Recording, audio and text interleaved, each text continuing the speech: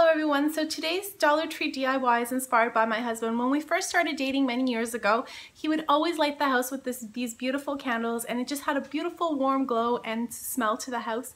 So I've always been looking for ways to decorate our home with candles, and today I've created a wall sconce for you. I hope you enjoy the process. For this project I use a rectangular picture frame, the wire candle holder, and my favorite scrapbook paper, in this case the chevron one.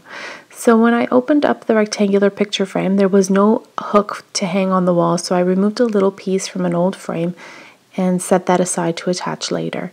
I took apart the rectangular frame and set aside the glass panels so that I could trace them out onto the scrapbook paper.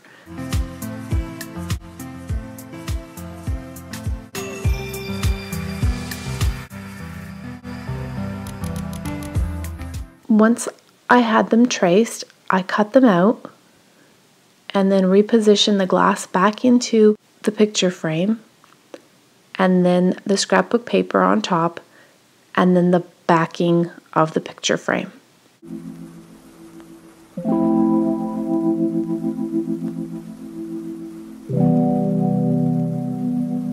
And then I applied the little hook with some hot glue in E6000 and made sure that I placed it in the center and in the right spot that I would like it to be able to hang on the wall. And at this point I took off the little white sticker that was under the candle holder and checked the position to make sure that I was applying E6000 in the right spots.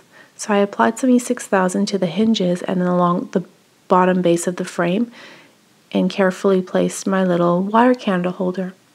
And that's it, everyone. Then once you have that, you pick your favorite place to hang it and you pop in a little candle and enjoy this beautiful DIY that costs you no more than $2. Thank you everyone. I hope you enjoyed that, and please be sure to subscribe to the channel or give me a thumbs up if you like videos like these, and I hope everyone has a great day.